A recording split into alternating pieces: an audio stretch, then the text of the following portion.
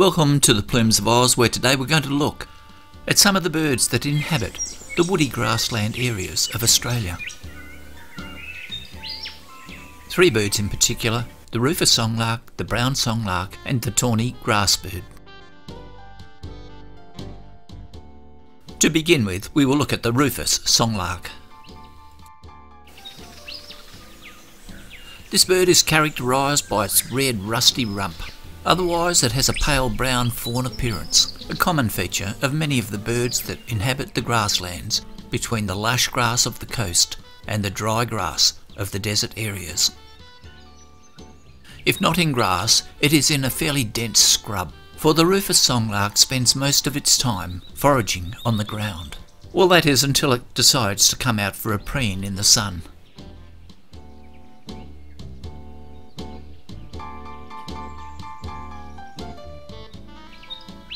With that rear view, just look at that nice rufous tail. But if you look at the bird from on the front, it may look like many other similar fawn birds. Male and female both have the same appearance, but the female bird is smaller than the male.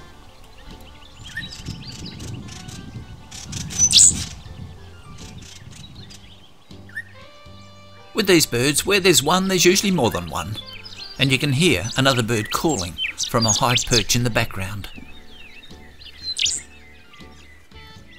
They usually do this repetitive call from a high point, but the most interesting thing about the songlarks is that when they take off and fly, their voice goes into a very rapid high frequency call.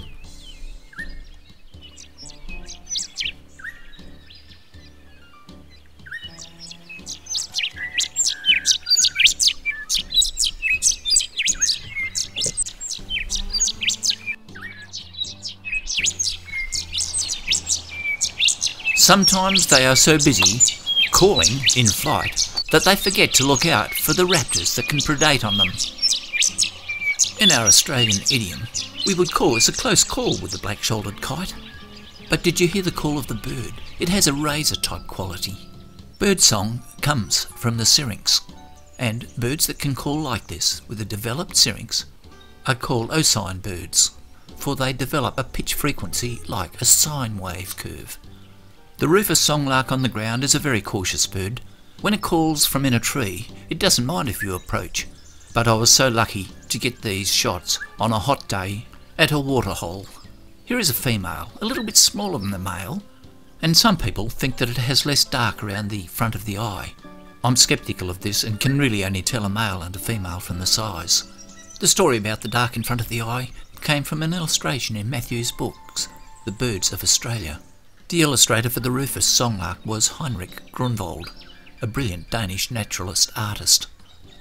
And in his illustration he has less dark in front of the eye of the female. But I cannot tell any difference in the coloration of the male and the female bird. And even Matthews in his book says that the male and the female are the same. Now the species name is mathewsi, in honour of the same Greg Matthews who wrote the volumes The Birds of Australia in the early 1900s. He was a local boy born in the Hunter Valley.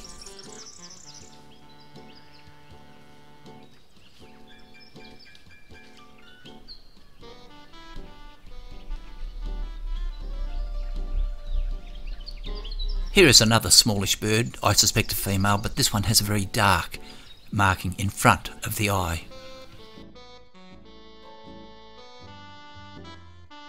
The rufous songlark is insectivorous. When it finds something on the ground with its foraging, it eats it on the ground. I have never seen it take food to a perch.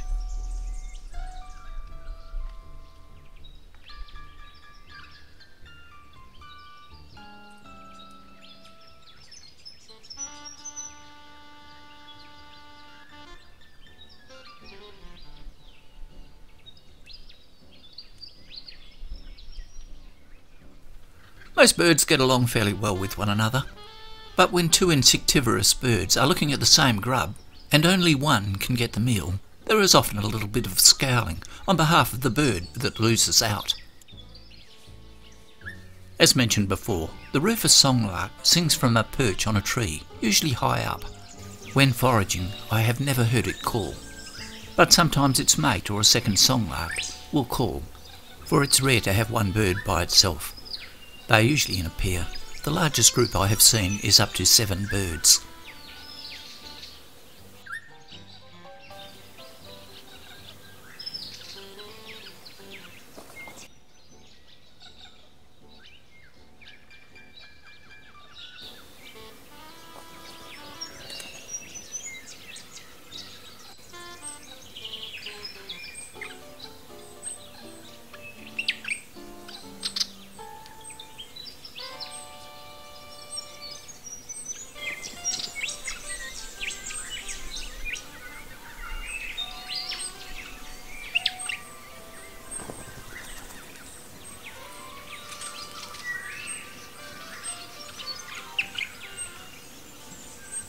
Sometimes a guess can be made as to the age of the bird.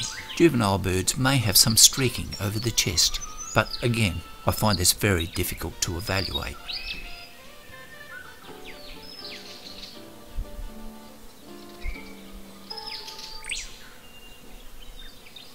Well, we are now back to an adult bird, stalking for insects around a pond. The classification of the Australian songlarks has undergone change in the last few years. In 2018, Alstrom, a Swedish biologist, studied the superfamily to which the Australian songlarks belong. This family is called Sylvioidea. Before 2019, the Australian songlarks were in the genera Megalurus, and at the end of this video I will put up a cladogram of the classification I suspect will soon be adopted from Alstrom's paper. But for many people watching this video, the name Megalurus mathewsi is still the acceptable common name for the rufous songlark, but I suspect the genera will be changed to Cincloramphus. The cinclo from cinclos in Greek for twitching and ramphus for bill. Cincloramphus was first used by Gould to describe the songlarks. But as many bird watchers know, the difference between a male brown songlark and the rufous songlark is enormous, and Gould's new genera, Cincloramphus, was applied principally because of the brown songlark, which he thought was the typical example of his new genera. The classification of Australian birds had a real turning in 1827. Viggers and Horsfield applied taxonomic principles to all the specimens in the British Museum and the Linnaean Society. Initially, the songlarks were placed in a genera Anthus because of the similarities to the pipits. Then John Goulds placed it in his new genera, Cincloramphus, and then it went back to Megalurus, and now based on Alstrom's 2018 paper, it has again gone back to Cincloramphus.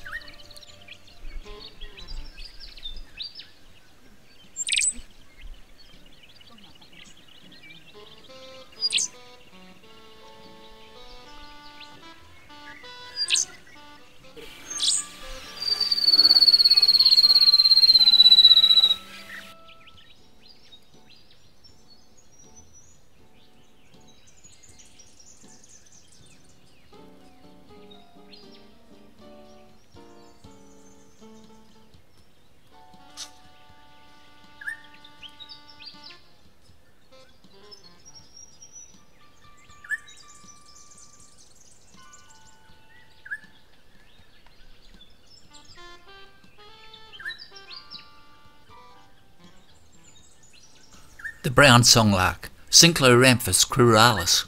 Look at those legs. Cruralis, the species name, was given by Viggers and Horsfield, and cruralis is an appropriate name, for it is the description of the tibia.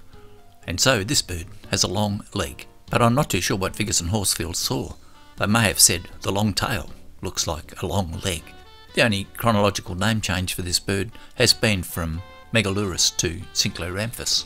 There's the female. Look how small she is in comparison. The female brown songlark is just like the rufous songlark without the rufous tail. And there is marked sexual dimorphism with the brown songlark. Later I will show you a cladogram which I have extracted from Sorensen's work, and this will show that the brown and the rufous songlark have different family histories from the genetic studies. As well as difference in the sexes of the brown songlark, There is a tonal change in the colour of the male. He becomes quite dark as he goes into breeding mode.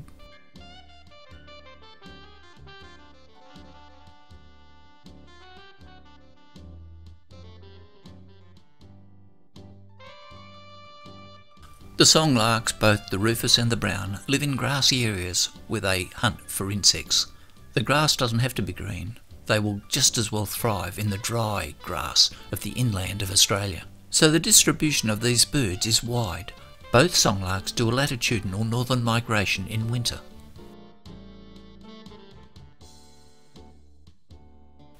Identifying songlarks can sometimes be difficult. The ones that cause most confusion are the juvenile or female white-winged triller and the Australasian pipit.